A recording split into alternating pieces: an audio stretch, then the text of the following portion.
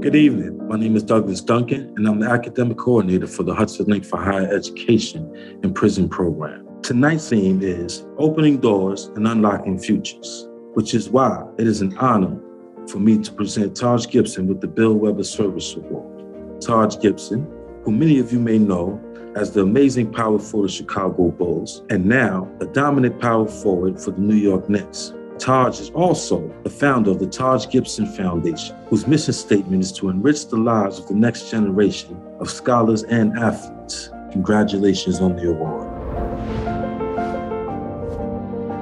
Good afternoon. My name is Tamik Floyd. I am the current director of the Taj Gibson Foundation. Although Taj wasn't able to make it tonight, I will be honored to accept Hudson Link, Bill Weber Community Service Award in his behalf.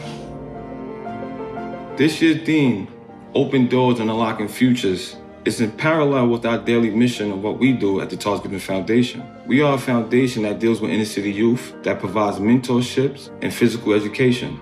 We try to teach these kids life lessons through sports, hard work, compassion, dedication. The same skills needed to acquire my degree when I was incarcerated. Hudson Link is a program that really put a lot of individuals that were seen as cast-offs in a better mind space. We will always be in conjunction with Hudson Link theme to better our future leaders. We were honored, we're delighted to accept this award, and we commend you on the work that you're doing in bringing fathers home to become better leaders and better fathers and educate our young ones so the next generation is in better hands. Thank you.